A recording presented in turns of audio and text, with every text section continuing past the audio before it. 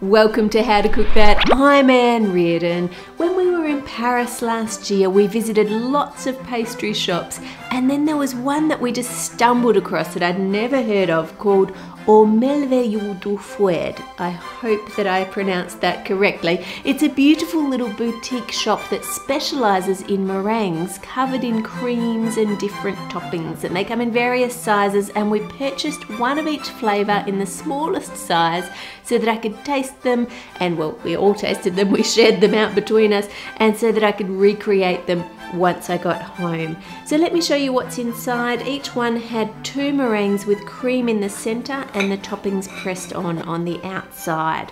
So let's start by making a meringue, and for that all we need is egg whites and sugar.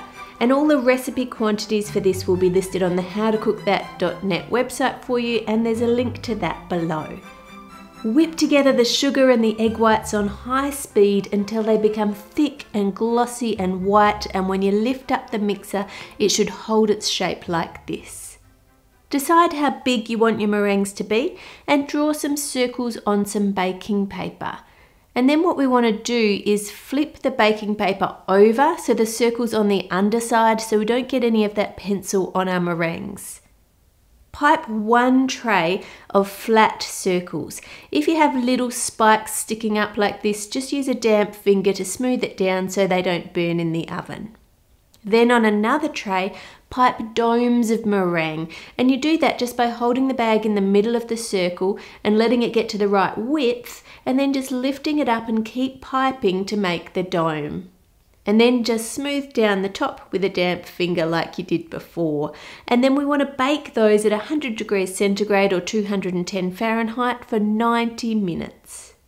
While they're baking, let's make our toppings. The easiest ones to make is the chocolate, of course. You just take a block of chocolate and a potato peeler and scrape it along the side of the block, and you get these beautiful chocolate shavings. And you're going to need 1 bowl of dark chocolate and 1 bowl of white chocolate shavings.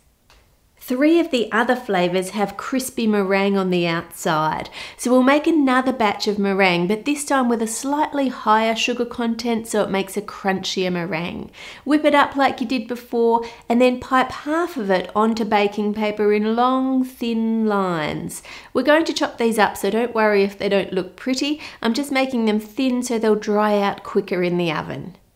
Split the remaining meringue into 2 bowls, and then in 1 cup here I have 1 teaspoon of coffee, and I'm adding to that 1 tablespoon of boiling water, and I'm just going to let that dissolve. And in the other cup I have some cherry juice from tinned cherries. That's 3 tablespoons in there, and you'll want to take that and microwave it until it evaporates and boils down to only 1 tablespoon. So what we've done is we've concentrated the cherry flavour in there.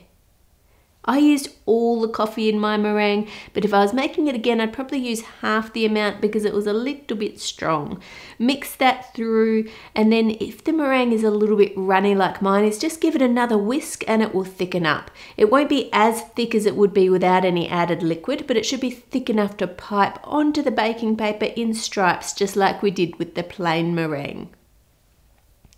Mix in a tablespoon of the concentrated cherry juice into the other bowl of meringue, and add a little bit of red food colouring if you want as well.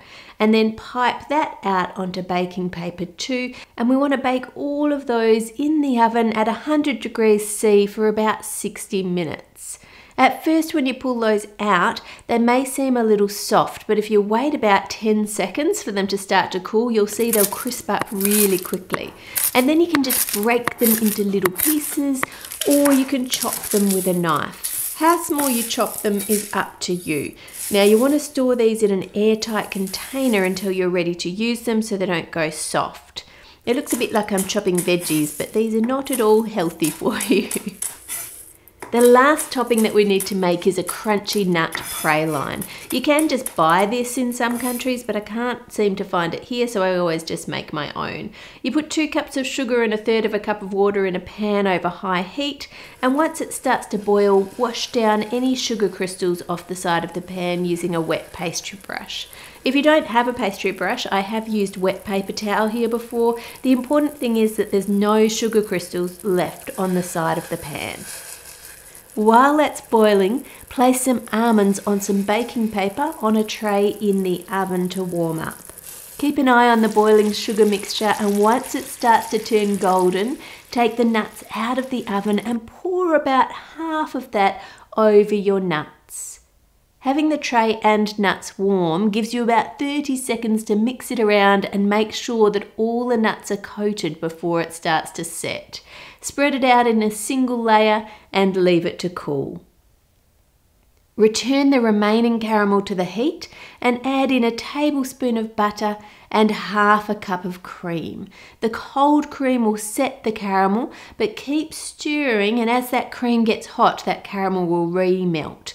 Give it a good stir to make sure it's all mixed in, and then remove it from the heat and pour it into a heat-proof bowl and just leave that to cool. Peel the almond candy off the baking paper and chop that into small pieces. They used hazelnuts in Paris, but I couldn't find any hazelnuts at the shops, so I'm just going with almonds for mine. Now for the cream. I'm using 600 milliliters of cream that is 35% fat, and then adding to that 200 milliliters of double cream. Now this double cream is 56% fat. So overall that works out that my cream will end up being about 40% fat. So more creamy and less watery than normal whipped cream, which will make it slightly thicker and easier to spread on the meringue. For the assembly, take one of your flat base meringues and add some cream onto it.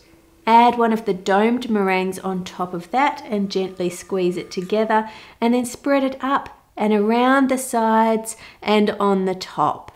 Now for our first flavour, you just drop that into the white chocolate shavings and gently press that in on all sides. And then you just put it into a mini cupcake case to make it easy to move it around. Now do the same for the praline coated one. That one also just has a plain cream on the inside. You could sweeten the cream, but the sweetness of the meringue and the praline, it really doesn't need more sugar. If anything, you could add a little pinch of salt to your cream here to balance it out a bit. Now for the caramel one, add a dollop of that caramel onto the meringue and then add the cream and another meringue and spread it up the sides, and then drop that into the plain meringue pieces and roll it around until it's covered. Moving on to our flavoured creams. Add a tablespoon of cooled concentrated cherry juice to some of the cream and gently fold that through. Add the cherry cream between the two meringues and over the outside. Now it probably would have been a good idea to add some red food colouring to this cream too, but I didn't do that. That would just give you more of a sort of a pinky red overall look to it once you've rolled it in these cherry flavoured meringue pieces so that all the spaces are the same colour as the meringue. Just pick that up and pop it into a cupcake case.